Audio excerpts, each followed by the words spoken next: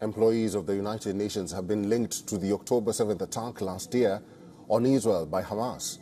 The United Nations has said that 9 employees of the UNRWA agency for Palestinian refugees may have been involved in the attack, and they will be fired from the organization.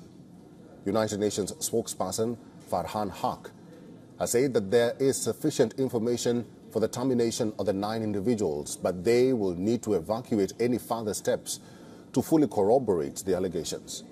In a statement, UNRWA chief Felipe Lazzarini said that the 9 employees cannot work for the agency, insisting that the staff must respect its policies, including the humanitarian principle of neutrality.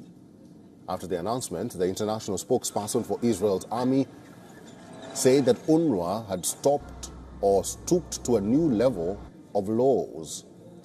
This comes after the United Nations oversight body, the Office of International Oversight Services, or OIOS, completed its investigations into the allegations.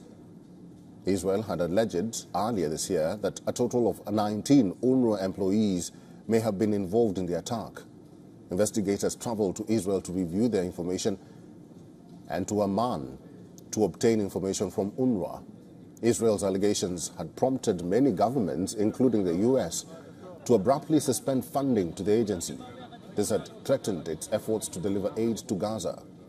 Remember, the 7th of October attack resulted in the deaths of 1,200 people, mostly civilians, and Israel has vowed to destroy Hamas in retaliation for the attack.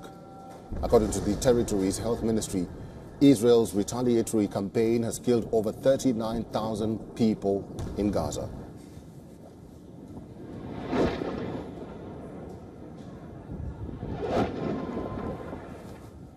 For all the latest news, download the WION app and subscribe to our YouTube channel.